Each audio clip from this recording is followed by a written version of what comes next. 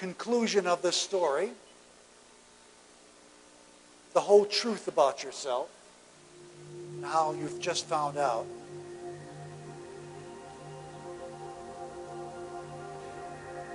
Instead of being the self, the little thing that you always have been told you were or are, you've now discovered that your essential nature is nothing at all. No thingness. Certainly conscious and alive and all those words you can attach to because you're having an experience, but even those words don't describe that experience. They're not even those things. But yet, there's a vitality. I don't know what words to use. It's poetry. It's magic. It's vitality. You're that emptiness. You're the totality of everything you see around you. And every particular thing that lies in between.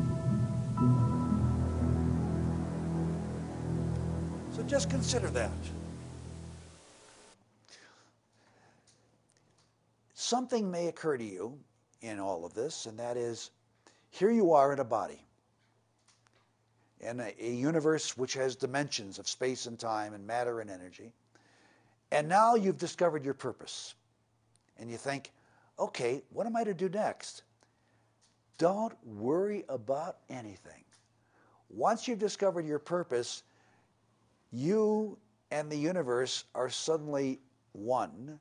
And let the universe take over from this point. You don't have to worry about anything.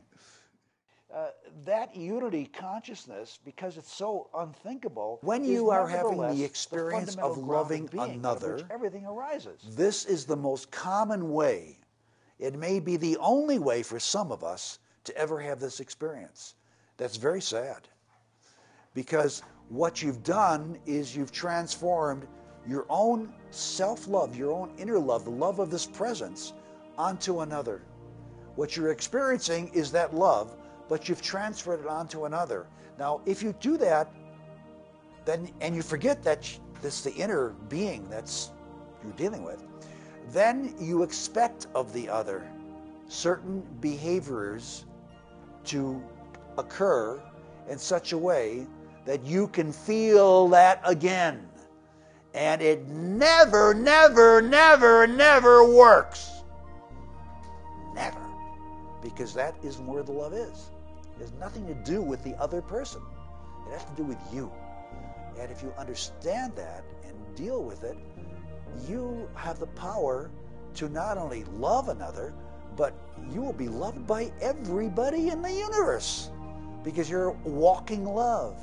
You don't even have to be a nice guy. You could be a complete, you could be like me. Grumpy and loud and doesn't matter. If you're coming from that point of view, people sense it. Love itself, this kind of presence, a sense of this presence, cannot have any conditions because we're dealing with something which is not matter, not energy, not space, not time. It isn't any of those. So how can you condition it? How can you label it? How can you box it up?